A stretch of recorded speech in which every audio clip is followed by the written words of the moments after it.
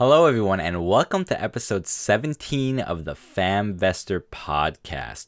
Today, we're talking about the 50 actions I took towards my financial independence. So we're not completely there yet, but we're in our 90% financially independent. And that just means, that our passive income streams and 4% of our investment assets equate to our annual expenses. So 90% of that is covered. So once we hit 100%, we'll be completely financially independent. This doesn't necessarily mean that I'll quit my job or anything, but I won't have to be working for that paycheck. I won't be relying on it.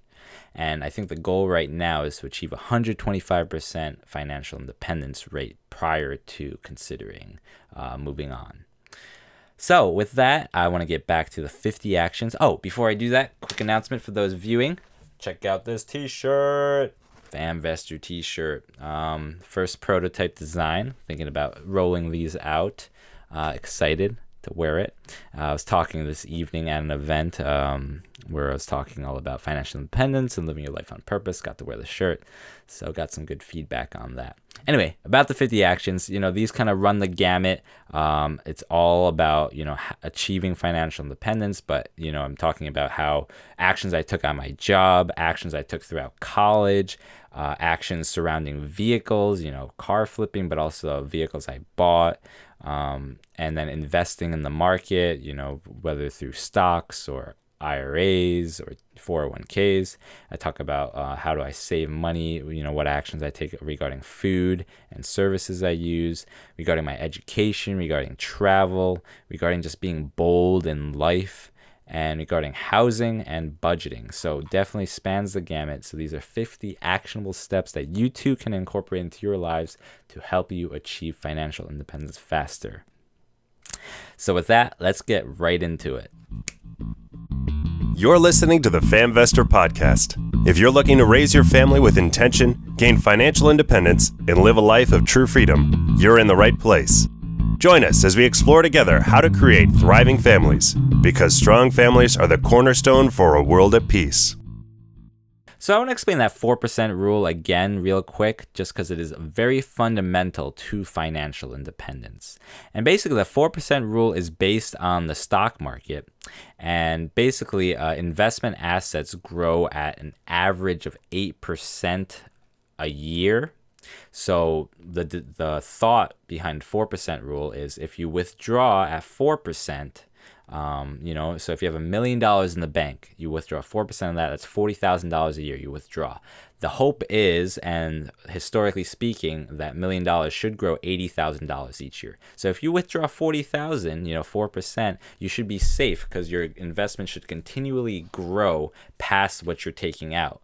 So the idea is if you need 40,000 to live, then you only need $1 million in investment assets. Otherwise, maybe you need more. Maybe you need 80,000. At that point, you would need $2 million. So that's at 4% safe withdrawal rate.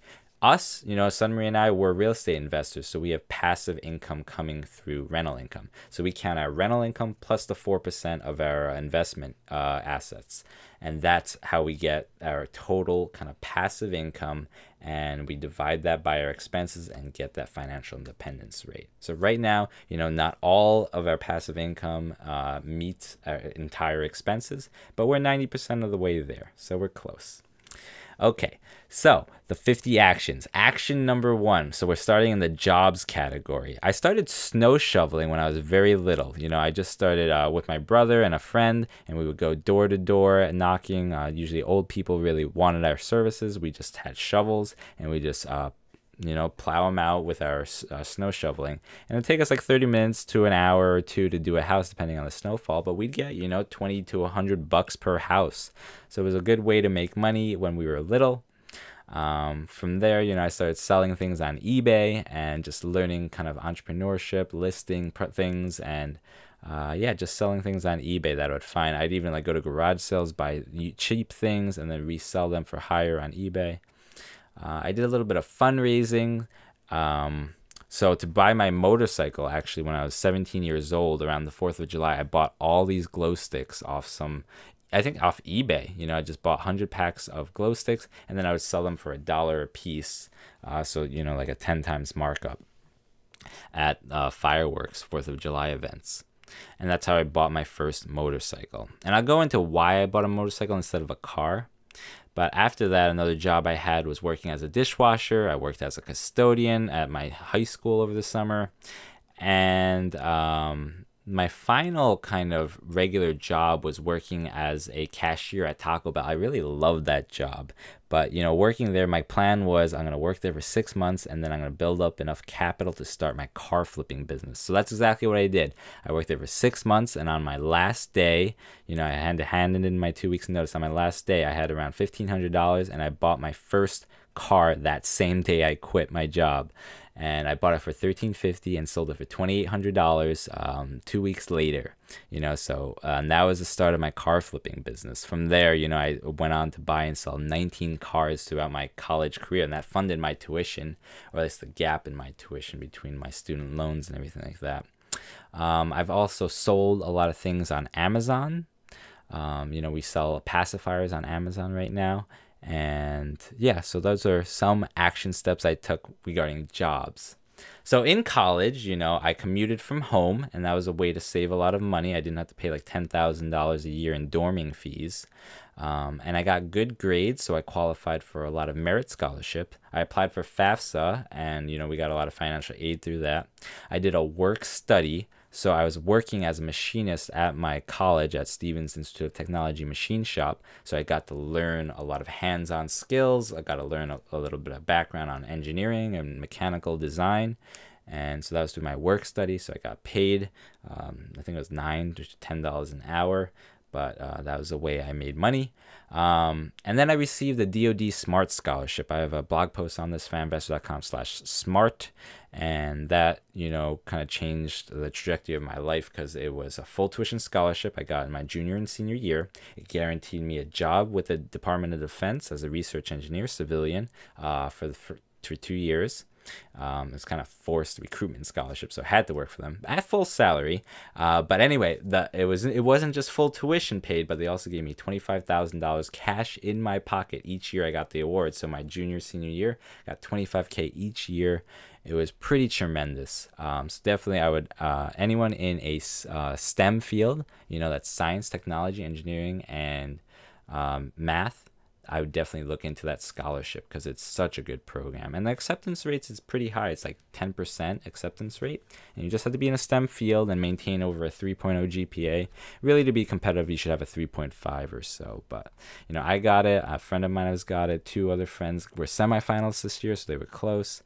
So it's definitely doable. Go for that scholarship. It's open now, opened in August, and it closes in December. So check it out. You have to be at least a freshman enrolled in college, and you do have to be a U.S. citizen and some other citizenships too. But check out the blog post more about that scholarship.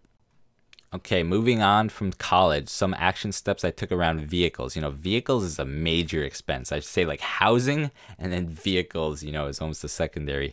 But vehicles is huge. And like I said, I used to buy and sell cars, so I was very savvy with cars by the time it came. And okay, so the motorcycle. Why did I buy a motorcycle as my first vehicle?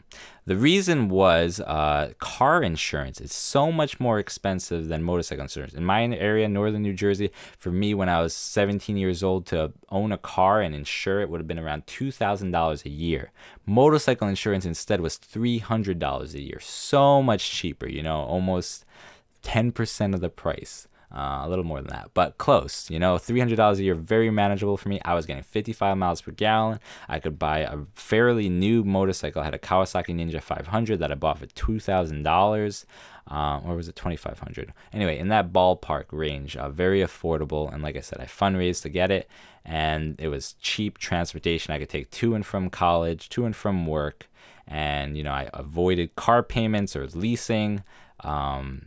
Just by buying an affordable motorcycle. And, you know, car payments, you know, you're paying so much in interest fees. Leasing, there's all these hidden fees, you know, that you get hit with a surcharge right up front for leasing, these leasing tax fees. And then, you know, you get charged with fees if you drive too much and things like that. And, you know, after a while, you know, I needed a car. and I bought a used 40 mile per gallon, low maintenance, roll up windows, 1.5 liter Toyota Yaris, so a subcompact car. And when on my post fanvestor.com/cars, I talk about what my ideal reliable cheap car is, and that's a Japanese subcompact car that's 5 years old, around 50,000 mile mark, and single owner. Single owner is a big deal, especially if they have meticulous maintenance records. You can see the pride of ownership. And generally, I'd say if you can pay $5,000 for a car like this, just 5 years old, 50,000 miles, these cars are only like 15,000 brand new, so it is doable to do this. I feel like that's your best bang for your buck, and that car is going to last you a long time. My wife's Honda Fit 2009, my 2009 Toyota Yaris, both lasting us. We have to do like no maintenance. I think we changed her battery, changed my brakes. There's really been nothing we've had to do. These cars are reliable. We put on another 60,000 miles on them each, and they're still lasting like a dream. So definitely that's my ideal criteria in selecting the best bang for buck car. Okay, moving on from vehicles, now to market investing. A lot of people, when they hear investing, all they think about is stocks and buying and selling stocks. I'm into real estate investing, but when I first got started investing, it was with stocks. I opened up a Scottrade brokerage account. Scottrade no longer exists, bought out by TD Ameritrade, but I bought Toyota. Things I knew. I bought Netflix, and I've since moved on from buying stocks, but that was a great, foundational knowledge, just buying little pieces of stocks and watching them grow and seeing what happens. And I moved on to buying index funds, which are like large conglomeration of different companies into a fund. So for instance, I buy in the S&P 500. So it's the top 500 American companies, and it's a lot safer method of investing. If you want to know more, check out fanvestor.com/Roth, and I talk a lot about index funds. Okay, another action I took is regarding 401ks. 401ks are, investment accounts related to your workplace. And a lot of workplaces will match a certain portion. So for instance, at my work, they match the first 5% I put into my 401k, they match it dollar for dollar. So if I put in, if I put in 5% of my paycheck towards my thrift savings plan or 401k, they will match it dollar for dollar. So instantly, I double my money. 5% of my $100,000 salary, that's $5,000. That $5,000 turns into $10,000 instantly. It's an instant 100% return, instant doubling of money. That's huge. Everyone should do that. If you have a match, definitely do that right away.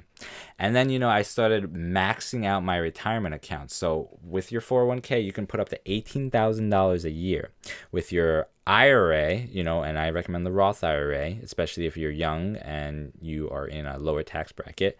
I definitely recommend the Roth IRA, and you can put up to $6,000. So collectively, you can put in 6,000 plus 18,000, that is $24,000. Did I do that right? I think I did. $24,000. So that's a huge sum of money that you can be putting away tax deductible, at least one way, tax deferred. And it's a huge action step towards your financial independence. Anyway, if you want to learn more about that, take a listen to episode 4 of the FAMvestor podcast, where I talk about managing your money with mastery. Okay, on to food and services. So this is a huge one because these are like daily expenditures, and daily expenditures really add up. I always only order water to drink at restaurants, because water, if you order soda or something, usually it's like $2 a pop. You're paying tip on that, you're paying tax on that. So with tip it's like 20%, with tax it's 7% in New Jersey, so that's 27% marked onto the $2. It just adds up every time you go out. So I just drink water. It's healthiest, it's cheapest, it works for me. And I try not to go to restaurants that require a tip. And we don't eat at restaurants very often at all, maybe once a week maximum, usually like twice a month.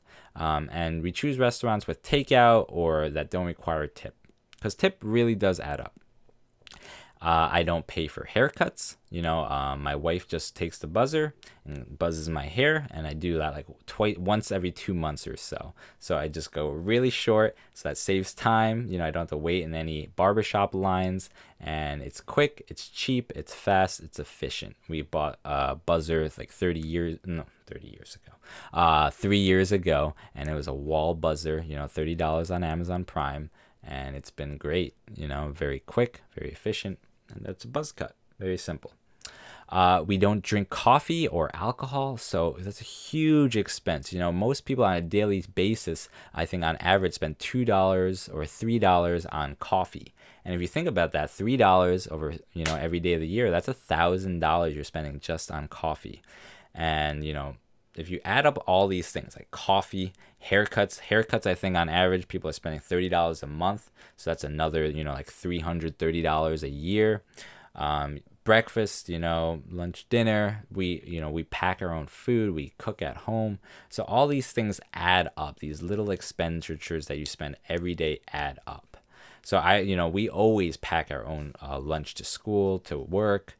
And that's a huge action step you can take towards your financial freedom. And it's healthier too, generally. It's not going to be as salty. It's not going to be as flavored. It's going to be just healthier for you. And I really urge to avoid as many subscription services as you can. They're out there every day, and you think it's just $5 a month for that Spotify subscription, but it adds up because that adds with the Netflix subscription you have, with the Amazon Prime subscription you have, with whatever, everything, will add up, and it stacks and stacks and just takes away from your spending power and your saving power. So, if you want, that's a huge action step. Stay away from those subscription services.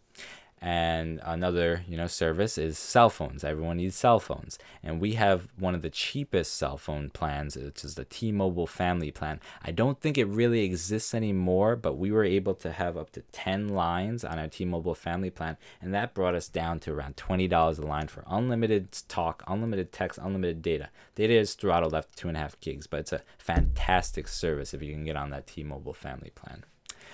Another step, no TV. We don't own a TV. That was an intentional decision, mainly for the benefit of the kids, and us not having to rely on a TV as a babysitter. We just wanted to make that intentional decision as a family. We don't feel that TV adds value to our lives. On average, the average American spends 5.5 hours a day on TV. That's 5.5 hours you could spend working on your dreams like we are doing. So definitely that's a huge action step towards freedom. Maybe not directly correlate to finances, but if you can spend 5.5 hours on a business, it definitely correlates. So think about that. Internet bill. We share an internet bill. So we live in a 2-family house. So we actually share with upstairs at the internet bill in half. I stopped playing video games. Again, that's also another time waster. So I'd rather invest it in the blog, in my pursuits, my purpose, teaching others about financial independence.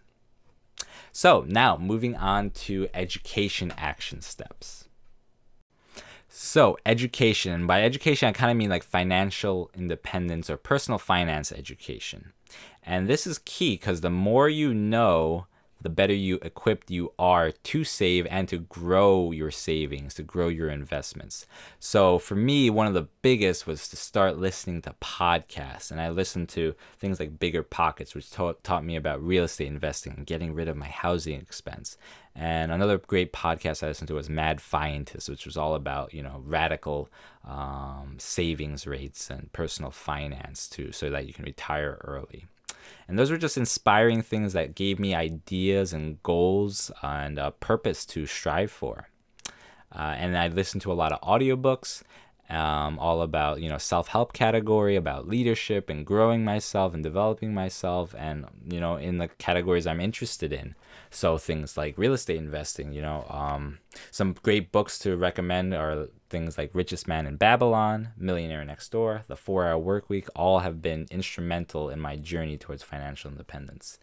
And yeah, to access those, you can use your local library. Library is great, and especially if you get online library, usually you can pull from a network. With at least in my Bergen County, I can pull from any Bergen County town and pull whatever resources they have, and they'll just deliver it to my library. I pick it up, and you could get audiobooks, you can get hardcover books, anything you want. Some libraries even give you an app that you can start downloading audiobooks. And then there's Audible, and Audible, I have so many free trials of Audible because I love to be cheap, and so I've opened multiple accounts and just had free Audible trials. So that's a way you can do it too.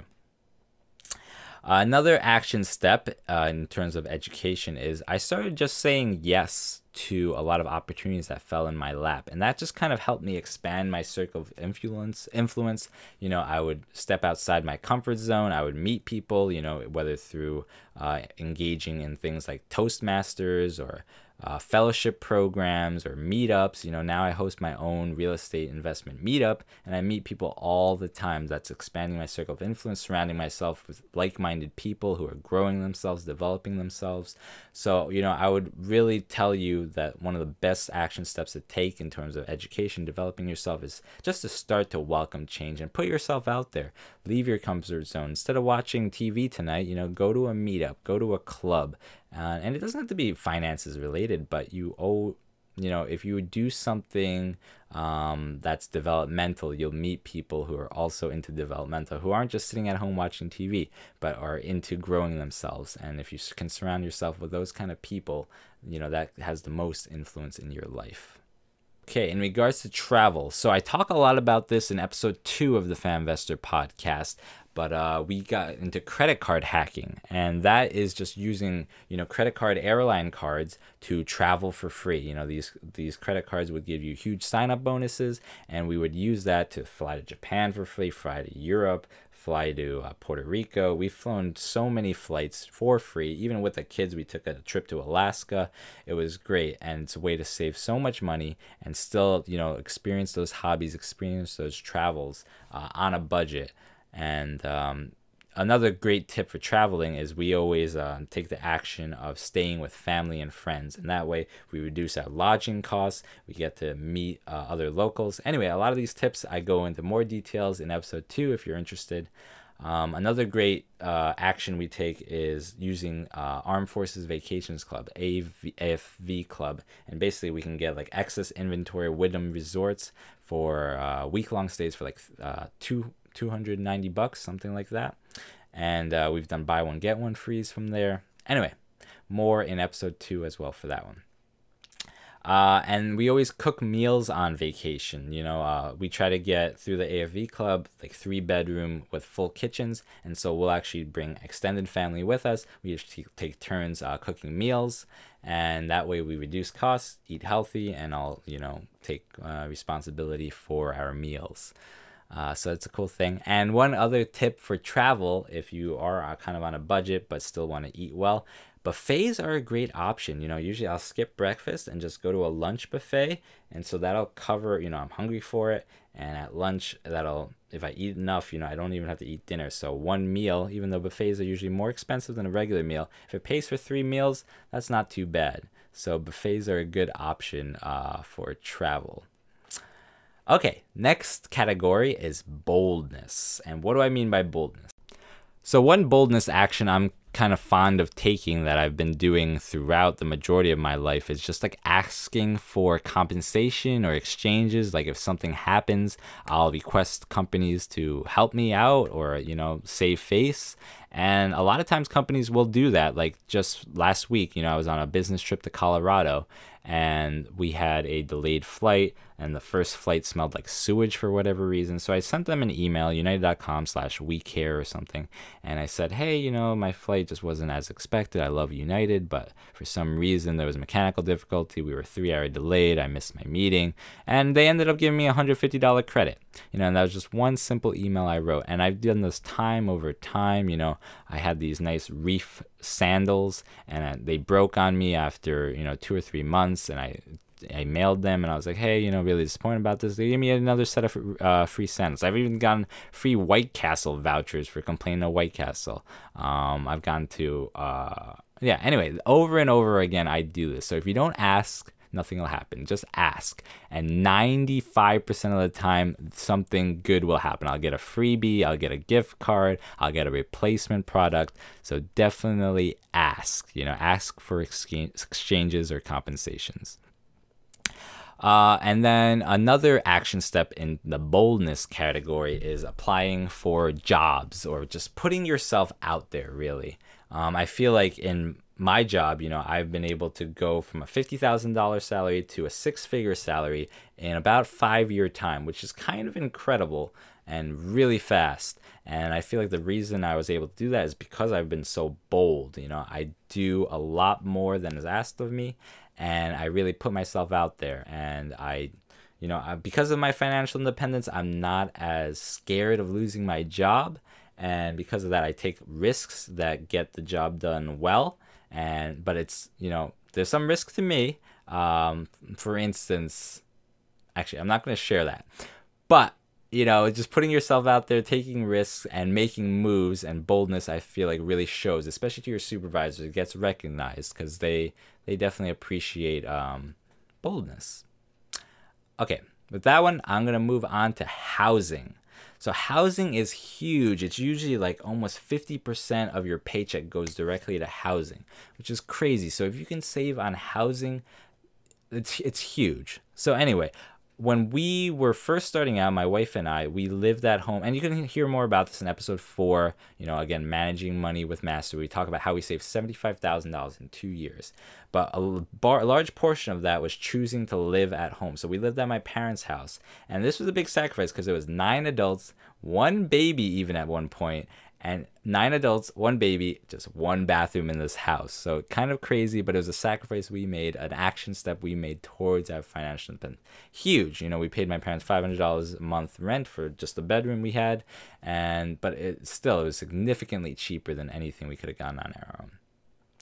And then from there, we started house hacking. So that's episode 5, where we talk about house hacking. We now have 3 investment properties, but because of that first house hack where we bought a 4-family property, we had 3 tenants that paid the rent, paid the mortgage, paid the insurance, paid the taxes, and we were able to live for free in the 4th unit and still make like $100, $200 a month. And then from there, we were able to grow and buy another 3-family and then buy another 4-family, all in the New York City area. So kind of crazy.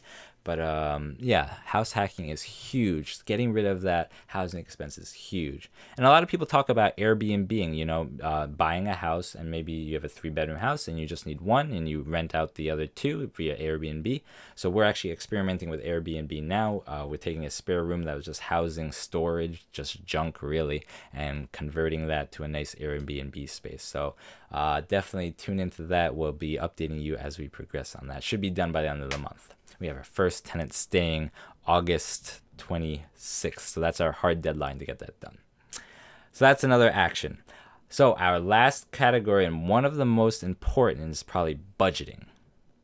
So one huge step for me was, and I think I just lucked out here, was marrying a thrifty wife. My wife and I are on the same page. We both have the same financial goals, same purpose that we're pursuing and going towards. No one in the relationship is sabotaging our finances. We're all working together towards this one common goal of financial freedom. And, that's huge. If one of you is not part of it, I don't know what to really suggest. Maybe just, allow them to listen to podcasts or resources. But really, if you grow up pursuing status symbols and things, it might be hard to break free from that. But maybe with some, resources, you could break free from that. But that's a huge action step. I don't know. That's a funny one. But another thing my wife and I did that was huge was making saving money a game. We would have apps tracking our expenses, and the more, I don't know, it's nice to save. And when you start tracking that savings and seeing that grow, it's something that you can both be inspired with. And if you can make it a game, it's definitely something fun. We definitely like being thrifty, like seeing how much we could save on things that other people spend 10 times more than us on. And it's definitely a game for us. So again, I mentioned tracking expenses. Tracking expenses is huge. I recommend listening to episode 4 again, managing your money with mastery, where I talk about, FINJA, the financial independent spreadsheet that I created. A great way to track all your expenses and really plan your budget, plan your future. So I definitely recommend that. And setting a budget, you can also do that through Finja. But my wife and I, we just had a cash budget. So just withdrawing $450 a month each for all our cash expenditures, anything out of pocket. We would just start with the $450 and just try to spend from that. And I think using only cash is a huge tip, a huge action, because even though you get great credit card rewards, nothing replaces cash. When you start out with a stack of Benjamins at the beginning of the month and they start going away, it's really motivating for you to hold on to them and keep them. Using a plastic credit card, you don't even notice when you're spending money. So that's a huge action step. So I hope you enjoyed those 50 actions I took to become financially independent, or on my journey towards financial independence. I hope this helps you on your journey. If you have any feedback for us, definitely call us on our number, or send me an email on the contact us page at famvestor.com/contact. And always looking for feedback. And if you can, just take a second to leave us a rating. Just hop on iTunes, leave us a rating. If you can subscribe to the show, definitely that helps us out. And if you have someone in your life that you think could benefit from what we're sharing here on the podcast, definitely send them a link. And we look forward to hearing from you. Thanks for being a listener, and we'll catch you on the next podcast, which should be about we're gonna interview a person who retired from the military, just putting in 8 years of service, but retiring with 6 figures in net worth. A lot of my friends entered the military, didn't have any housing expenses or meals or living expenses at all, but they bought fancy cars and they just left the military with debt even. But this person did it differently, and I think it's a great path and channel for us to view how to save money on maybe smaller income, but just take advantage of all of the perks that are given to you. So I think it's an episode everyone can enjoy, and it's one that I'm looking forward to. So with that, thanks for listening. Good luck on all your pursuits. Godspeed.